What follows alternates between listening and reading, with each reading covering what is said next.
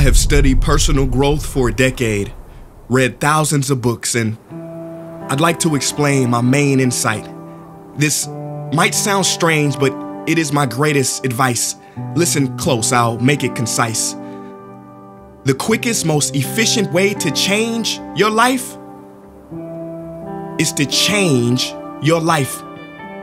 Rearrange your life, architect your existence. It is as simple as this. Think about a seed. If you plant a seed and it doesn't grow, no matter how much you try and toil, you mustn't blame the seed, because the fault lies with the soil. I visited a graveyard not too long ago, and as I walked around that cemetery, I noticed something. On every tombstone, every single one, there's two things: a birth date and a death date.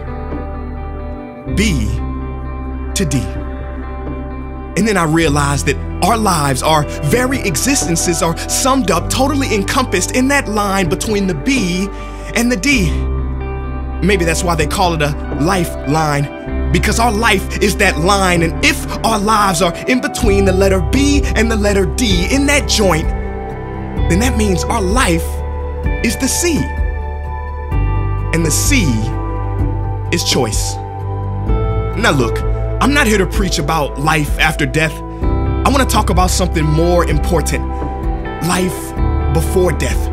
Because from cradle to grave, your life is the sum total of every choice you have ever made. And according to some scientists, the average person makes 35,000 choices per day. But I don't believe that. Because if people made that many conscious choices every day, their lives will be different. And most people are so asleep, with their head down, moving so fast that they don't see their choices are being made on their behalf. Let me explain.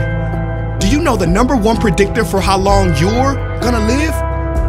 Is it A, blood pressure, B, exercise, or C, genes? It's D, none of those. New research shows the best predictor for how long you're gonna live is not your genetic code, it's your zip code. Zip code, look it up. Where you live decides how long you live, because your opportunity determines your possibilities. Your map determines where you get to. See, life is not like a box of chocolates. It's more like a restaurant, and your choices are limited to what's on the menu. Where am I going with this? I'm saying if you want to eat the real food of life, you must have the courage to order off the menu. Let me spell it out for you. Move, travel, change your environment, escape your comfort zone. Yeah, it's hard. Damn right it's hard. Sometimes you gotta cut the finger to save the arm. Sometimes you gotta cut friends out of your life, and it will be sad. But you must hang with people with a common future, not just a common past. And don't worry about your mistakes. Don't even be concerned.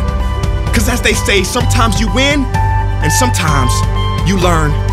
This I can confirm, second chances do exist. I don't care what you did in those streets. The universe allows U-turns. But you must make a new choice. Decide on a new path. And when your time comes, I pray in the middle of your B and D is a squiggle, not just a dash.